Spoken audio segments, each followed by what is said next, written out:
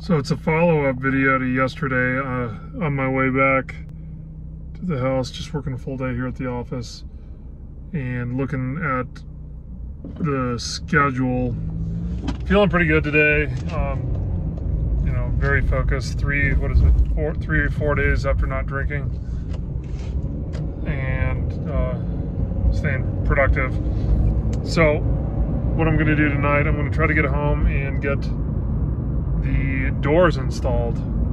So I'm going to put maybe a couple doors up, one to my bedroom, one to my brother's bedroom. If we can get the closets done in the bathroom this week, that would be good. At least 1 or 2 of the doors up. I just want to get pre-hung, and then we've got the hardware. So staying productive, staying focused.